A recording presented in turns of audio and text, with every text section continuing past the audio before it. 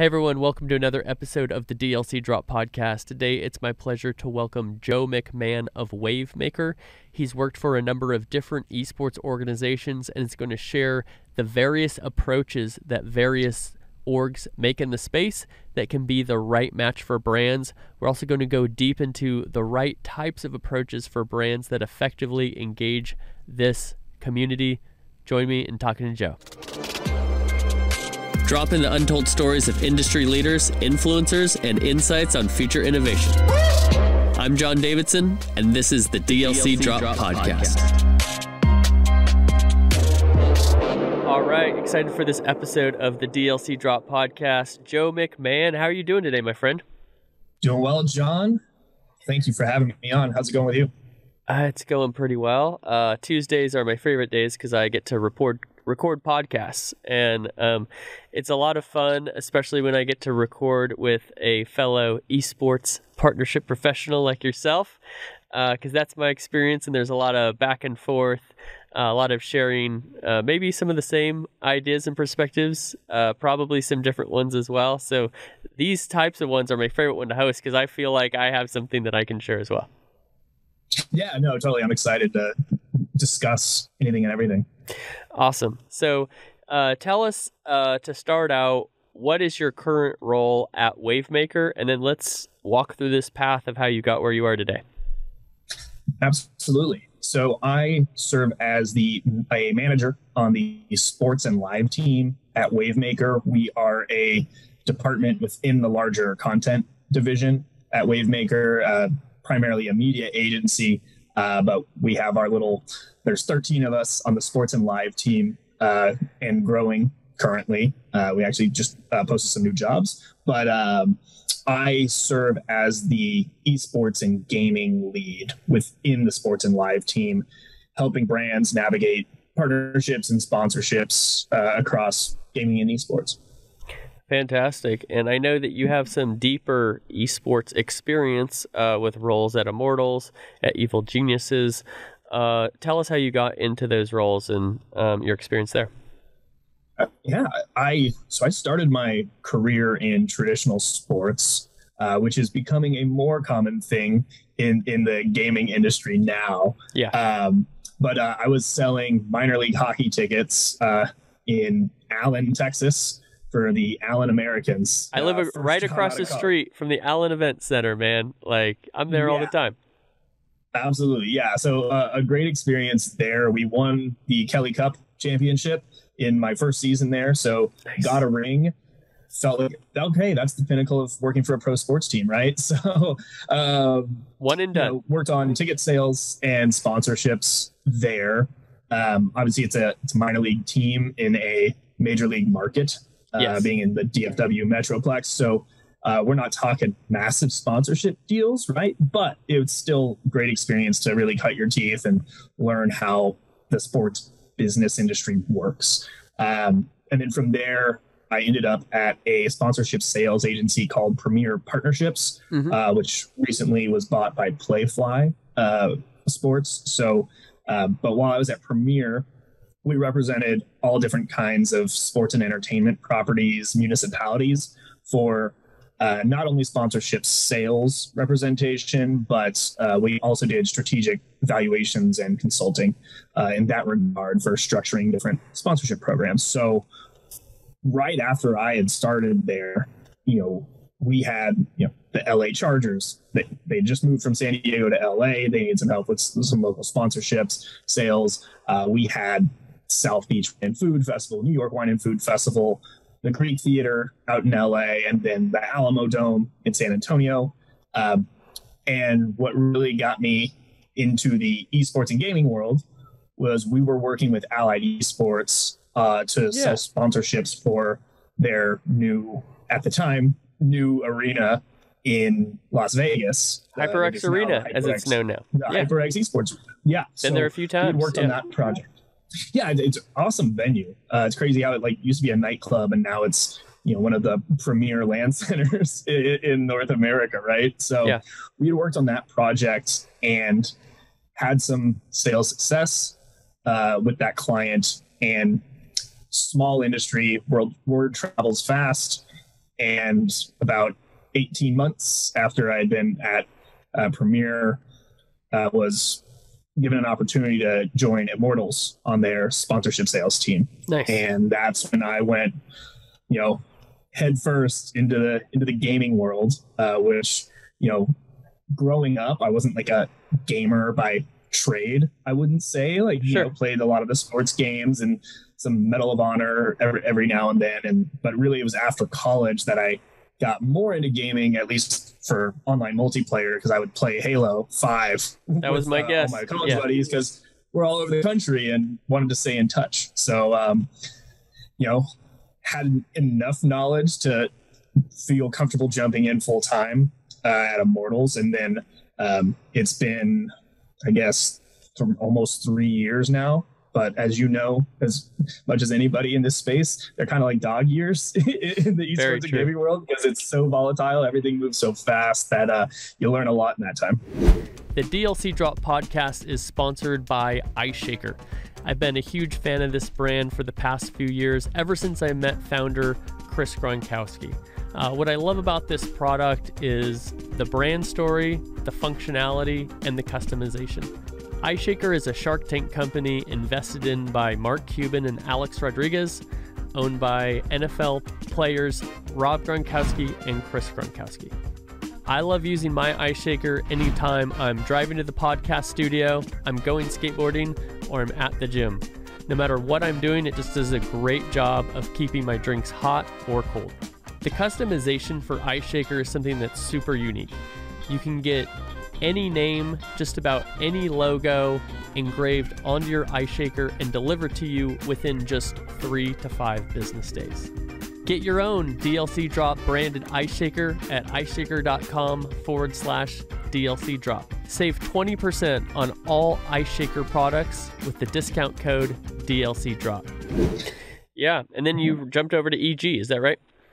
Yeah, then after Immortals, I ended up at Evil Geniuses. Same situation there, doing sponsorship sales, strategic partnerships, and then very recently, well, not very recently, but about 5 months ago in September, joined Wavemaker. A bit of a Benedict Arnold situation where you're on one side of the table selling the sponsorships and then switching over to the buy side. So, one of our clients was a client of Evil Geniuses at the time. So it was kind of funny to be able to, hop on status calls with my old coworkers. But sure. So then I've been at Wavemaker since then and been really enjoying it so far. I think one of the best moves somebody can make in their career is going to the other side of the table, because you gain so much knowledge and experience being on one side, and then you go to the other side, what your prospective clients are looking at, how they're thinking. And one of the biggest insights, I got this big takeaway, was I went from GameStop to PRG. And shout out to Jonathan Angers, now at Zero Code, but he was at the Esports Stadium Arlington. I've told him kind of the background of this story too, but Jonathan was pitching me a naming rights deal when I was at GameStop, and it just wasn't a fit. So we didn't move forward with a partnership, but I'm so thankful that I was respectful and courteous, even though it wasn't a fit for our brand at the time. Well, the next week I go to PRG, and all of a sudden, I'm trying to rent, this live event technology to teams, arenas, etc. And so I went in 1 week from being pitched to being the person pitching that person. And so what has really been a great reflective moment for me is thinking, okay, in the way that I treat this person in this moment, if our roles are reversed tomorrow and I need something from them versus them needing something from me, are they picking up the phone? Are they responding to my email?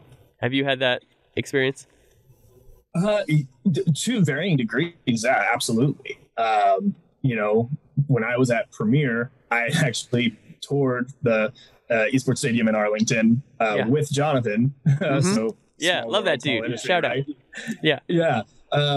And because I was trying to get them on to do some strategic consulting and valuation for the naming rights, right? That you were being pitched at the same time. So full circle.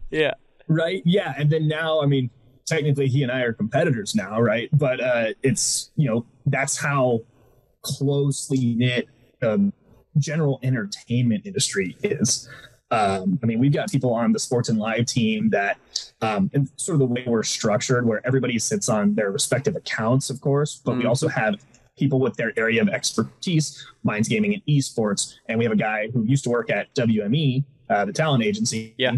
So anytime there's talent implications for a sponsorship or partnership that we're discussing on behalf of a client, he'll get brought in to offer that expertise. And like he had, we were talking for, WME's got a pretty impressive roster of gaming and, digital creator talent, right? Sure. So we'll have conversations with them frequently. And he had, not only gone to high school with the people we're talking to, but it also worked with them and as they were both at WME. So it is a very small world, and just, treating people the way you want to be treated, such a cliche, but being able to at least be respectful when you're declining opportunities, or being respectful when the opportunities get declined to you as well. Sure. Right. So it's how you handle yourself in the face of adversity, one way or another. I think can be really telling of whether you'd even want to work with that person again. Right. So and so I totally agree with you. Yeah. What you're talking about here is this tight community and essentially a close network. And actually, the person who introduced you to me to join me as a guest on the podcast is our good friend John Younger. He's one of the best people in my experience in developing relationships just by being a great person. He's come over to my house to lose at billiards a number of times. Little shade thrown there. But, talk a little bit about how you have effectively developed a network and how that network has contributed to your success in this space. I think a lot of it's about giving without expectation, and offering. And I think it's John Younger's phrase, but it's people helping people helping people. Yep. Right. I was waiting for that one to come out. Yeah. Right. Yeah. And that really resonates because, I'm sure like we get LinkedIn requests because we work in this cool upcoming industry that so many people want to be a part of, right? Yeah. And so being able to offer 15 to 30 minutes to talk on the phone with somebody that has questions about it, whether it's a college student or someone that is in the traditional sports world that is like, hey, I saw you, we have similar backgrounds, would love to understand, one, how you got into this, and two, how you're enjoying it and if you think it's worth it, right? Right. And then just being able to help people out one way or another, depending, it doesn't matter what side of the business that you're on, because probably 99% likely you're going to cross paths with them again, because especially in the gaming world, because it is very, very tight knit. And you're right. The bad actors, as you'll see on Twitter every week, it seems sometimes, shout out to Jake Lucky for, promoting those bad actors, right, and their behaviors, but they'll be found out, and or like they'll maybe still be in a position, but people know. Word travels fast. Being able to help people and develop that, but I think it also comes down to like doing good work too, and being able to execute and deliver when you're required to, right? And so I think that's not the only reason, right? But one of the big reasons I got my role at Premier Partnerships, which has now led me into this situation, was I reached out to the former CEO of the minor league hockey team that I was working at the time. And I was like, hey, I see you're connected with Randy Bernstein, who's the co-founder and CEO of Premier. And I was like, they have this open position. I've been trying to get in the door. His assistant, who I'm friendly with now, Kevin, but because we work together, but he's kicking me down the road until they hire this other role. So I just asked, like, hey, do you mind asking him if I could just get on the phone with him? Yeah. Right. No expectations. Like, look, and he had said, haven't talked to the guy in a while. not really sure what will happen, but I think giving without expectation and just being able to help people and having proven yourself, not that you have to be worthy for receiving help, but respect is earned at the end of the day. And there's various ways to earn that. In this case, it was, I sold a lot of season tickets and then was able to, basically earn that respect and trust of a person in the industry, in the sports industry, that had a lot of connections and helped me get to where I am today. But I also think it's important to have people to talk to that aren't directly related to your business so that you can riff on stuff and sort of talk things out with people. And I know that's something me and John Younger will do fairly frequently, where metaverse is a big buzzword right now. Sure. So we'll riff on that for like an hour on the phone, just like after hours, give each other a call and be like, what's going on with this thing? Is it even real right now? Should we even want to focus on it? Obviously we want to understand it and get ahead of the game and understand really what those opportunities are. Definitely at Wavemaker, we've got a metaverse task force, if you will, that, we're looking to develop that point of view for our clients as to what they should and shouldn't do in the space. Right. But being able to talk that out with someone that, isn't going to it's not going to have an impact on your day to day. It's just a good way to speak your mind and help develop that network and just connect with people without expectation. Yeah, in fact, I have a great contact for you. I will share after this recording for Metaverse that will be great for you developing that POV. So what I'm hearing from you is essentially be generous with your time and be great at what you do. And the way I see it is it's don't ask people to do things that you're not willing to do yourself. And so if you expect somebody else to be generous with their time, how can you ask that if you yourself are not generous with your time, right? Exactly. It's a give and take in everything that you do. Yeah. Right. It's theory of object in motion. There's some Aristotle theory of relativity type metaphor that's escaping me right now, but I'm sure it's relevant to the conversation. Very relevant. Yeah. Well, and then at the same time, you can be a nice guy and that's important, but also you need to be great at what you do. You need to be able to execute when it comes down to it. I do want to shift the conversation over to esports specifically. So you've shared about how your network enabled you to go from one thing to another.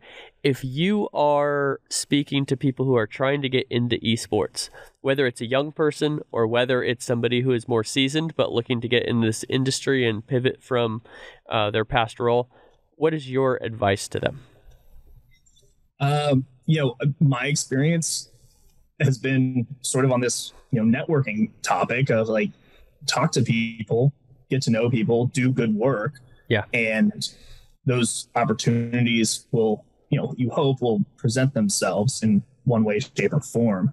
With esports specifically, and even in the sports industry before, you don't need a sport management degree to be good in the sports industry, right? Okay. Do you want to work at a professional hockey team or a professional football team? A sports management degree will it's a degree, but I majored in journalism at the University of Texas, and now I work in marketing, right? So, and I was working in sales before that, which is a far cry from journalism, right? But I think you can apply those skills effectively. Yep. And I was able to take the classes that were able to educate me on critical thinking, more or less, is what helps really drive your success sometimes, especially in a world that's super foreign to a lot of people, and being able to communicate that in a palatable way, right? Yeah. So breaking into the esports industry, you have a job, get a job. Don't be dead set on, I want to work for Team Liquid. I want to work for Complexity, right? Get your foot in the door where you can.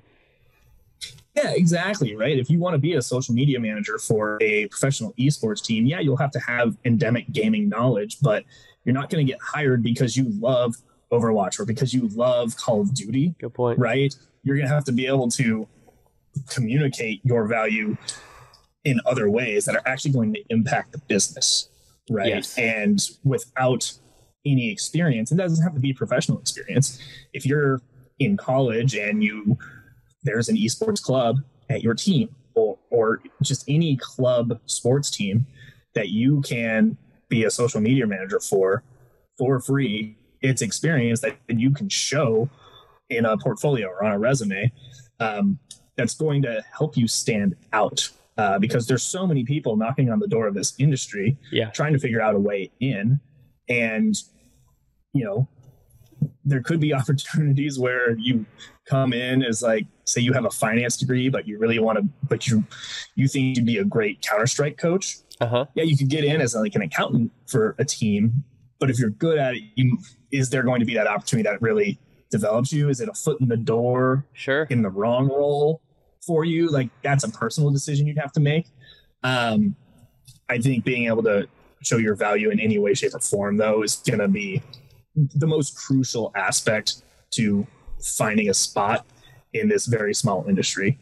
Yeah, I can relate to that outside of the esports industry, that when I was at a point in my career where I was looking to get into the marketing and advertising industry, that's what I got my degree in college, I used my experience as a producer with animation, graphic design, live action to get into a marketing agency in their content studio. And once I was in that content studio, I started talking to everybody about, like, hey, I'm trying to do some marketing around here. To relate directly to esports, I always give the advice, and I'm curious if you agree or would add to it, is volunteer. And so my perspective is everything in business is based on relationships, and people hire the people they know, right? So it's much more likely that if you're looking at a list of candidates, you're going to lean towards somebody you've got a friendship with them, you know what their temperament is, you've worked with them before, rather than some job or some resume on a page saying, oh yeah, 10 years in the industry, you have XYZ experience, because it all comes down to who the person is. In my estimation, the best way to build those relationships, if you don't have them yet, is to volunteer, to just go to an event. Like, I'm here in Dallas, so NV Gaming is one of the bigger teams here in Dallas.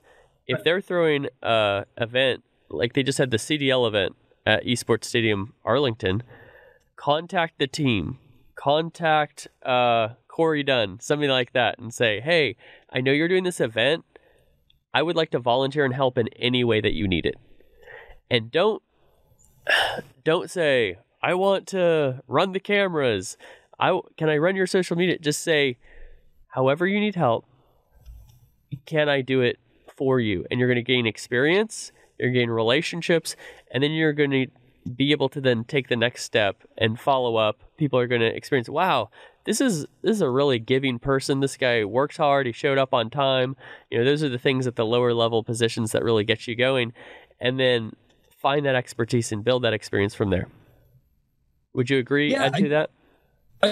I'd agree with the caveat that, like, definitely know your value too, though, and like, don't do work for free because you have to, right? Sure, good point. Because you could be exploited, and you'd hope that the more reputable teams out there wouldn't, that you would be compensated in some way. But yeah, volunteering to a great example of this. When I was a senior in college, we had the opportunity to do basically work on the PR team for a Ferrari racing team at Circuit of the Americas, which is the track in Austin where they hold the F1 race. This was for a Le Mans race. This was not F1, unfortunately, but big Drive to Survive guy now, basing my whole personality off of F1. Can't wait for the rest of the season to keep going. But nice. I digress. Had the opportunity to sacrifice one of my weekends, which when you're a senior in college and living in Austin can be a difficult thing to stomach because there's a lot going on in that city, right? Sure. And but was able to create a relationship with Don Pierce, who was in charge of communications for this team. And he's another one of those people that I can call up and we can riff about various things. Yeah. And he's incredible. He's, I think he's in his 70s now, and he's like going to law school because he just wants to keep learning. And yeah, wow, awesome dude, right? But that relationship was born out of a volunteer opportunity that I had no idea what Le Mans racing even was until that Friday evening. Sure. We were getting our media credentials, right? So I totally agree. And, that's one of those opportunities where I think you can ignore that caveat of being paid for services, right? Obviously, I was a college student at the time too, and there was less social pressure on businesses to compensate interns at that time. But no, yeah, I would agree with you mostly. Yeah, you did make an important point with that caveat of making sure that you hold your value. Arda Okal, who's a host on ESPN, was on this show, right. And one thing that he shared was set expectations early on. Hey, what is my path to get a job with you? Like, what do I have to do? Like, I'm here to volunteer today, but I will volunteer here today. If I want to work for you, what do I need to accomplish? And when they give you that feedback, if they give you that feedback, then you have something to essentially hold them accountable in a way, and you have a roadmap to accomplish that. And because they have already said, okay, we will be in a position to hire you if you do XYZ, then you come back and you say, hey, I did XYZ. You're setting yourself up in a great position. You're no longer being taken advantage of. And you've also shown that you are somebody who follows through in the things that they aim to accomplish. Yeah, no, it's a great strategy because it shows you listen to and you can execute, which we talked about earlier is a great way to be able to get to where you want to go. You're exactly right. So one thing I want to dive into here with you is how different esports orgs approach this space.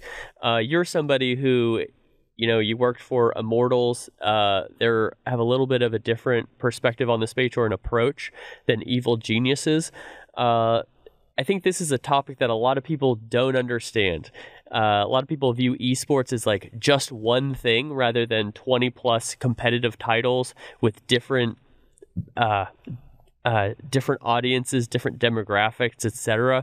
We don't need to go all the way into that, but I think it's important for people to understand if I want to, let's say, engage the esports space as a brand, there are differences between these teams greater than just the number of followers that they have on Twitter. And a lot of times when you see these teams pitched, it's I'm FaZe, I'm 100 Thieves, and shout out to them for gaining those audiences. It's incredible, but they have a perspective and they have an approach. EG has an approach, Misfits has an approach, Envy has an approach, and they're very different. How can you share from your experience pitching these teams how you approached it very differently? Yeah, I mean, with Immortals especially, they have, at the time they had 4 different brands underneath the holding company that were Immortals, their League of Legends, and wasn't quite League of Legends yet, became League of Legends after a merger with Infinite Esports and Entertainment, but to get overcomplicated, they had MIBR, which is a Brazilian Counter-Strike brand. They had the LA Valiant in Overwatch League, and then had Optic Gaming Los Angeles in the Call of Duty League at that time. And one thing to preface too, before you get too deep into it for the audience, is to share that I always like to use this analogy with the structure of esports organizations because it's a little confusing, is the same as a collegiate sports structure. So you went to University of Texas, I went to Sacramento State. Shout out Hornets, Stingers up. That's what we do. You guys do this, we do this. Yeah, we've got the Hook'em Hornets. Yeah. So it takes less effort to just do the pinky, Well, it's very regal. I try, when I'm sipping the champagne, I'm going pinky up. So the structure is similar to collegiate sports where you have University of Texas, and they have a football team, a baseball team, a basketball team, etc. Immortals, in this example, would have, let's say, a Call of Duty team, you have a Counter-Strike team, you have a League of Legends team, etc. Correct? Right. Well, and that's really where Immortals differentiated from a lot of the competitive structures that you'll see out there. So Evil Geniuses, much more in line with that collegiate athletics structure. Okay. One team name, you play multiple sports, right? And where Immortals differed was they had multiple team names to play within different titles. So Immortals was the League of Legends brand and still is. And they also have a Wild Rift team. I believe they have a Valorant team as well, right? And those are all Riot Games titles. And so the crossover of fandom, especially with like League of Legends and Wild Rift, where they're essentially the same game. Mobile versus PC, essentially. Yeah, exactly, right? And then MIBR is its own unique animal because it's very Brazil focused. But that aside, they compete in Valorant, women's Valorant, in Counter-Strike, and Rainbow Six. Yeah. So that's their first-person shooter brand, essentially. Sure. Optic Gaming was going to be the like Call of Duty community when they owned that at the time, right? And then LA Valiant is the Overwatch team. And so that's a super interesting strategy to me because, as you know, like you said, esports is like saying just sports, right? The nuances between these audiences are pretty drastic, right? Like Dota 2 fans are very, very dissimilar to Call of Duty fans who are not that much alike to League of Legends fans, right? So it can be difficult, and you'll see a lot of these organizations out there. Top of mind is Team Liquid, where they have their main Team Liquid YouTube channel, and then they have specific channels for each title. Team Liquid CSGO, Team Liquid Guild, their World of Warcraft team. And because the engagement, you lose out on the engagement. Yeah, Team Liquid parent Twitter account, however many hundreds, thousands, millions of followers. Sure. But when you're posting content that's specific to one title, people that aren't really fans of that title are going to tune out. You're going to lose out on that engagement. Yeah. So Immortals was essentially hedging against that, where like each individual team brand, Immortals, MIBR, LA Valiant, had smaller followings than a lot of their competitors, but their engagement was higher because it was focused on those fans of those titles, right? So yeah, it was a putting my partnership hat on here too is what I would think if I was at Immortals at that time is, okay, we have these separate brands. I can now unlock separate brand categories for each of these potentially. So was that something that you looked into, or was that problematic to say, let's just say headsets, Turtle Beach is sponsoring MIBR, and then you got HyperX, just for pure example, is sponsoring the Immortals League of Legends team. Was that something that could happen, or were there issues with trying to do that?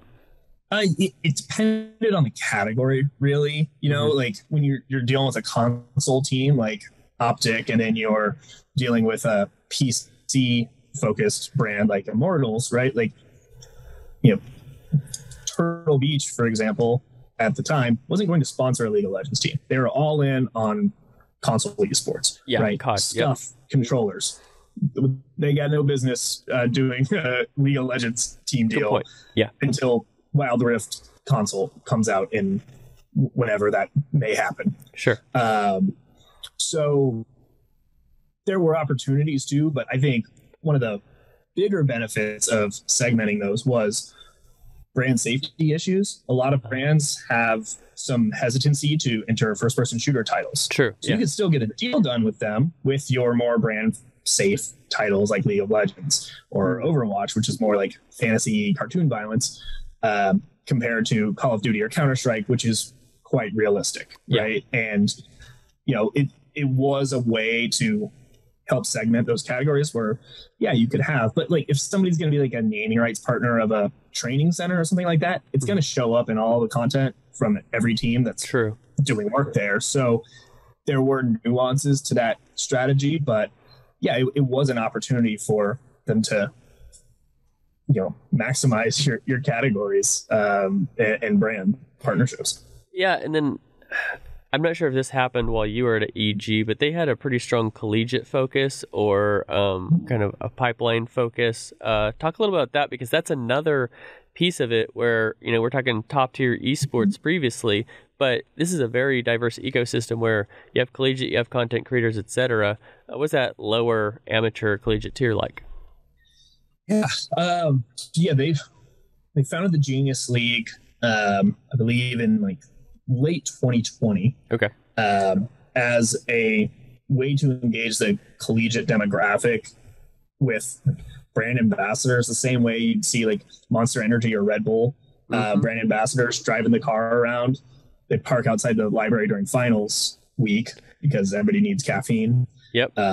Sometimes wish I had one that just came down my block, once or twice a week. But that was a way to engage that untapped audience in which, the collegiate esports ecosystem is so fragmented because there's not like one governing body. I think that's like starting to consolidate.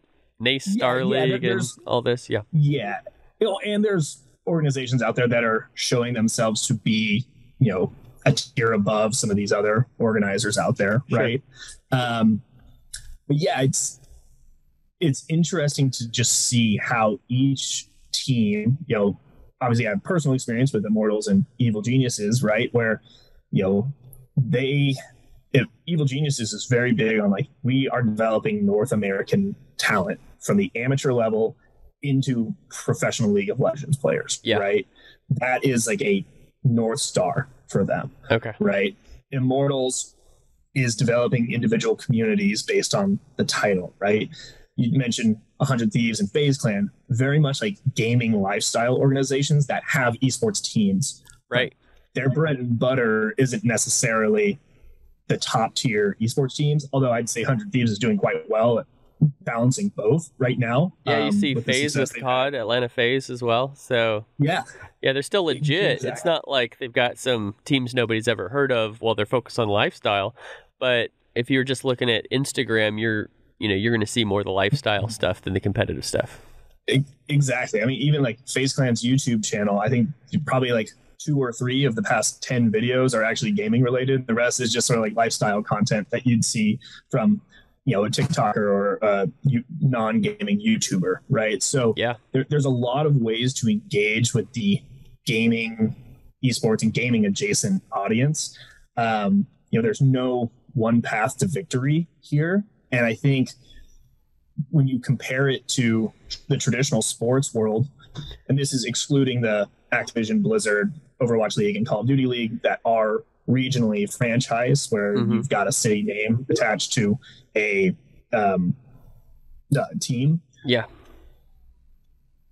They're, by and large, it's a very global industry. Yes. So earning that fandom it can be a challenge for these teams, because what do you have to base it on, right? And then there's some teams that will predicate their brand and brand voice around like competitive success. Right. They're like, hey, we are always like one of the best teams. You think about some of these like top Counter-Strike teams, like, Astralis or Team Vitality and things like that, right? And then there's others that are like, we have really sick merch. Yeah. Right. And so there's different ways to earn that fandom. And I actually had a conversation with Steve Arhance at Team Liquid. Our client Coinbase works with them, and we manage that deal. And, we were having a dinner one night when we were doing a big planning summit for how this partnership's going to materialize. And had asked him, I was like, hey, so what's next for esports teams? Because, which is like such a like broad question that there's no right answer. And he was like, I'm gonna have to think about that. Let me eat a couple more pieces of sushi here. But, like that would, and he had said how like, yeah, it can be difficult to like earn that intellectual, like that passion from fans that's not predicated on competitive success or on a specific personality, because both of those things can be temporary. Yeah, right? That personality, that player, in fact, the consumer behavior is typically they follow players over teams. And so, a player, if they don't like the team they're with, they're like, all right, I'm going to take my 2 million followers with me somewhere else, and they're not sticking with you. They're coming with me. And that's that's why I'm a big believer in the North American franchise sports. I should say the Activision Blizzard franchise esports, because they do have international teams, even though they tend to play and live in Los Angeles or New York or Dallas. But to dig into that piece a little bit, this is something that was a huge eye-opener for me when I was at GameStop that really increased my appreciation for these leagues. And that was the understanding that esports being so global without any geographic ties to cities a few years ago, if you were not a global brand, you didn't have a play in esports yet.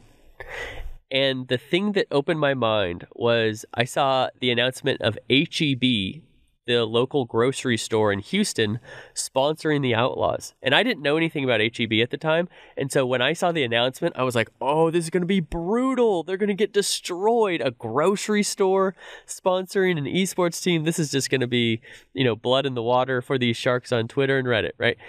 Yeah. I was completely wrong, to be fair. People love H-E-B. And they do sell like some headsets, and they do sell some controllers a little bit and stuff like that. But the fact that H-E-B now had a play in esports because they were a local brand and there was a local team unlocks so many companies that are either local or just North America or maybe just, Paris or UK, whatever, right? Is you now have this opportunity to engage in the space where previously you did not. Yeah, definitely. It is that opportunity to get that regionally focused, which across most esports, when we say regionally focused, it's North America or it's Brazil or it's Europe or APAC, right? It's not necessarily a specific country with a few exceptions here and there, right? And I think I think the challenge I know when I was on and trying to sell sponsorships against the regionalized teams was managing those expectations, because it's a lot smaller actually looks like, because so many marketers will see these big numbers. Esports is bigger than the Super Bowl. It's like, okay, well, that's like saying like Premier League and Major League Baseball and MLS and the NHL and the NBA are bigger than the Super Bowl, right? I saw the latest Newzoo statistic. There's 600 million esports enthusiasts, and I want to reach all of them, and I heard that if I sponsor your team, it's going to happen. It's like, no, actually the DMA for the Miami Mayhem is going to just be kind of Florida. So, and that's going to be X amount versus, Yeah, and then they see the pictures of like Oracle Arena being sold out for the League of Legends World Championship, right? Uh-huh. And we're like, well, yeah, so our Overwatch League homestand is going to have like 2,400 to 5,000 people at it, right? That is quite different than an arena that's sold out for 3 days in a row with 20,000 people in it. But it's definitely more affordable than that opportunity, let me tell you, right? So there's a lot of places for brands to play. It's just finding out like what your strategy is and coming in a additive way, not as an advertiser. Yeah, I would definitely say the thing to take away from this is, regardless of your brand, your industry, your positioning, there's a play for you within esports to reach this group. Just do your homework and talk to a number of different teams, leagues, etc. And last point on the regional teams, I'm a big believer on a crawl, walk, run strategy, where you do a little bit, you learn, you pivot a little bit, and then you scale it, and then you like really blow it out of the water. And one thing I really love about these franchise teams is, it's a smaller audience, but you can get the crawl and the walk down before you are ready to run with your brand and really hit the accelerator. Curious to you, what is either a tactic or a partnership that you've seen that's very effective that others can look at that and potentially replicate? this is like 1000% biased. But as the deal that I did. Yeah. Yes, yeah. Of course. No. But I think it can be applied other ways too, right? But Coinbase is a major sponsor of Team Liquid, and as part of that, we are the title-ish presenting sponsor of the Coin Box, which is a weekly Super Smash tournament hosted by Hungrybox, very prominent Super Smash creator, right? And the way we Coinbase came in there is in an additive way. We were contributing and supporting this community without asking for anything in return, at least right away. So there are KPIs we'd like to hit, of course, but so when we announce, hey, there were, with the context of there weren't going to be any LAN events until like very recently for the Super Smash community, right? Which is like very passionate. It's like a very, very small ecosystem, but they love Smash, right? So we came in and we're doubling the prize pool of this weekly online Smash tournament hosted by Hungrybox, right? And it's the largest weekly prize pool in that community. We had all the fans in Twitch chat when it was announced saying, thank you, Coinbase, right? I think that's hard to justify to a CMO or a CEO to be like, look, affinity, look what right? we did. Everyone was thanking us. The softer metrics, right? Right. Yeah. Like, I mean, that's a win in this space because I think it was Vinny from Zero Code. He's my favorite. I love Vinny Minicello. He's one of my faves. We just had him on the podcast. Yeah. Yeah. He talks about like, coming in and you want the community to love you. So like, that's an example of coming in a way that is meaningful for the audience so that you earn their trust. That's right. They show that you as a brand understand the audience, the gaming lifestyle, and that can materialize in a million different ways, because that's one of the cool things about this space is there's not a lot of guardrails when it comes to the things you can do as a brand in the space. Like, you don't even have to sponsor a team. You could just do your own thing. I mean, there's so many white label tournament providers out there. You could run your own league effectively if you really wanted to and wanted to commit the resources to it.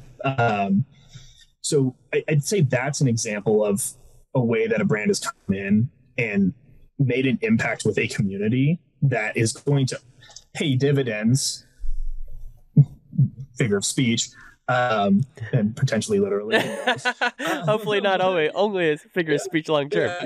I hear you. Right. That's going to pay dividends for them down the road when they do ask the audience for their business. Right. I think, Gary Vee, very polarizing figure in business and marketing strategy, right? But his jab, left hook strategy, right? I believe it's 3 jabs, Joe. There's 3 jabs, and then and it's a right hook, depending on if are you left-handed or right-handed? That would make a difference. I shoot hockey left-handed, but I throw right-handed. So I'm confused. I'm all jacked up. Okay. Yes. Confused person. But I think that resonates with this community too, right? Yeah. Like, hey, here we are. Hey, we get you. And then later on, you'd be like, hey, you guys should download Coinbase Wallet and store your cryptocurrency and NFTs on it. Yeah, right? It's not going to the community right away and having the ask. It's going and saying, how can I make your experiences better? The experiences that you care about. And I'm a big believer in my consulting at DLC. When I always talk to a brand, I say, look, the experiences of the community have to be better than before your brand was involved. And so if that's not the case, if you're just saying, we want to be in esports because we want to sell a bunch of stuff, you just have not developed a strategy that's going to work, just to be plain about it. And so I think step 1 is understanding what the community wants. And here's the greatest thing. If you ask them, they will tell you. Just be humble enough to find groups of people who are your target audience, make up your target audience, and ask them what you want, and then give it to them. And then figure out how to turn affinity into sales. And then the other thing, what was interesting I thought about your answer is I said, what is a a partnership that's successful, and you gave me something that is successful based on softer metrics rather than, and this is how many sales. And I think that's another lesson for the audience here. If you're a brand or you're a partnership person, make sure those expectations are set for what you're going to accomplish. Because if I was saying, oh, I'm so excited, I'm going to get all these sales, or I'm going to get all these people to get into this wallet like day one, I would be disappointed with affinity, right? But if I understand that you have to be known, and then you have to be loved, and then you are going to gain those harder KPIs, those harder metrics like sales, then I'm saying, okay, great, we have accomplished step one, or we are well on our way. These people are loving us, and now they're more open to the service or the product that we provide that we would like them to purchase. Exactly. Yeah. It's a long runway where, and some brands, like, I think a lot of times the automotive brands, right, they got money to blow. They can come in a big way. Yeah. And they don't necessarily have to ask people to buy their cars. If you live in LA, you're going to need a car.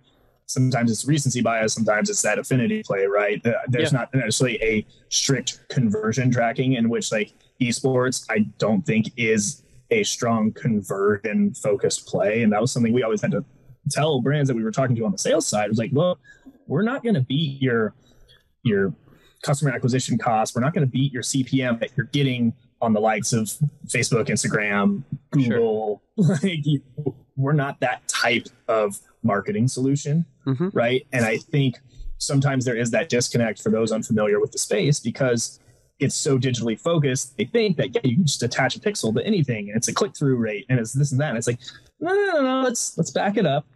There are opportunities like that. Yeah, you can spend with media platforms that will offer those more measurable, trackable opportunities, where you're going to see what that conversion is. But if you're sponsoring an esports team, it's not going to be a conversion play. And I've learned this the hard way when we have done deals that were conversion focused and they completely flopped. Yeah. And then, another part of thinking about this is, as far as your marketing mix, it doesn't have to completely be esports. Esports can be the affinity and the awareness piece of your marketing mix that then you're having other pieces be that conversion. So I think connecting with somebody like yourself, who really knows this space extremely well and can help you navigate, okay, what are the games, who are the players, where can I get in, and also what are the things I should be seeking to accomplish here, and what are the things I should not be seeking to accomplish here, that if I know that, I'm saying, okay, the other places that my brand is playing in, I'm going to try to build off this affinity with esports to then have that result in conversion, maybe targeting mom, right? Because you got the kids all hyped on, oh, I love Coinbase, they support my thing. Well, then conversion, let's say mom is making the purchase for this, say the example, you're then targeting her where you normally would target a mother, and then you've got a better, more robust marketing strategy. Right. Yeah. Leverage the IP that you get as from your strategic partnerships. So you can use Evil Geniuses, Team Liquid, FaZe Clan IP in your media. And, you can run that on ESPN. Whole family is watching the local sports team play, right? In my case, be the LA Kings. And then the kids see, oh, here's this commercial. It's this Coinbase commercial. It's got Team Liquid stuff. I love Team Liquid. The parents see that and they're like, oh yeah, maybe we should look into this whole cryptocurrency thing, because 14-year-olds aren't exactly the target demo for a cryptocurrency exchange, both pragmatically and legally, right? So it's just as important or more. Yeah. Yeah. Right. Yeah. So, that's part of how those strategies can materialize. You talk about the marketing mix. It's not a one size fits all. It's the same way you'd approach any other marketing relationship. If you're going to pay, Mila Kunis, Jim Beam to be in your ads, right? Like that's an endorsement deal. And then you're also buying the media where those ads will materialize. Right. And brands do this all the time. And sometimes I think it's that educational hurdle where, we have a esports 101 deck internally that we'll use for like landscape overviews. And I have a slide in it that says, don't be scared, you've done this before. And just puts side by side, right, a Tottenham Hotspur jersey next to some other esports team jersey that to the untrained eye look exactly the same. Like they could just be another soccer team, right? And it's the Louis Vuitton trophy case. Yeah, such a sick integration. Yeah, the NBA and League of Legends Worlds, right? They do the exact same thing, or a caster desk with State Farm for Overwatch, or it's for the NBA, right? So but Joe, I don't understand why people watch other people play video games. This is crazy. Yeah, right. So yeah, it's sometimes it's hand holding and just being like, hey, look, you understand, and like use that collegiate sports analogy all the time, right? To help folks grasp that, because it can be so nuanced depending on the titles that you're looking to explore. And obviously, we try to help our clients with those strategic insights to navigate which communities they should play in, because we really want to reach the Hispanic demographic. Well, Call of Duty indexes high for Hispanic audiences. Boom. For esports viewership, right? So that's a path forward that we can look at, right? That's not the only demographic they're trying to hit, but that's definitely a box we'd like to check. So that's how we really try to, both when I was on either side of the table, it's about educating big time folks on this very seemingly abstract world of professional video games, and paring that down into whether it's metaphors, analogies, or just like simple text that can help drive a huge impact for their brand, especially on those softer metrics like affinity and consideration and intent to purchase. Sure. But yeah, so I mean we've kind of like, I forget what the original question was, but we've kind of me too touched a lot in the last 5 minutes. Yeah. No, I think it's awesome. What I'm getting from you is essentially, if you're going to be successful in this space, if you're a brand, especially somebody who doesn't have experience in gaming, it's connected with somebody like yourself who can sit you down and help you make sense of the space. Also have an open mind as to, this space is not quite as foreign as it may appear on the surface, but also an open mind as to what I'm going to achieve in this space, and also how important it is to achieve those things long term with this young demographic that is fiercely loyal to the brands that enhance the experiences that are meaningful to them. Exactly. Cool. Well, we have rounded out this episode. It's been a blast. Time flies when you're having fun. What are the ways that people can follow you or get a hold of Wavemaker in the way you'd like them to? LinkedIn, definitely the best. Joe McMahon at Wavemaker. LinkedIn.com/user/Joe McMahon IV. There we go. I think that's how the URL works to find a specific user, but we can also link it in the description, right? Yeah. But yeah, that'd be the best way to get a hold of me. Apologies if I don't respond right away. I try to get to it though. You're executing these partnerships. You're getting these deals done. You're not on LinkedIn all day. Come on. Yeah. If you're reaching out on LinkedIn though, this is back to the, how do you get a job in esports, right? How do you grow your network? Yeah. Message someone when you connect with them on LinkedIn, because if there's just blank there, it's like, well, what do you have to offer? Right. That's right. Or what are you asking for? Because what you're asking for could be relevant to me. You never know, but how am I supposed to know? And you end up just with a million connections that you don't actually know. And what I would say too is, when you send somebody that invitation and you have that message, share how you can potentially benefit them, or if what you're offering can be a benefit to them. Don't ask them for stuff right away, because it's going to be far less effective. But that's a whole nother podcast episode to go in on it. Right. Yeah. For part 2. Cool. Well, thank you, my friend, Joe McMahon of Wavemaker, esports expert, joining us today on the DLC Drop podcast. Thank you for being here. Thank you, John. A pleasure. Thank you for listening to the DLC Drop podcast. This podcast is part of the Esports Futuri Podcast Network and produced by Innovation Media Enterprises. Make sure you subscribe on your favorite podcast channel and leave us a review.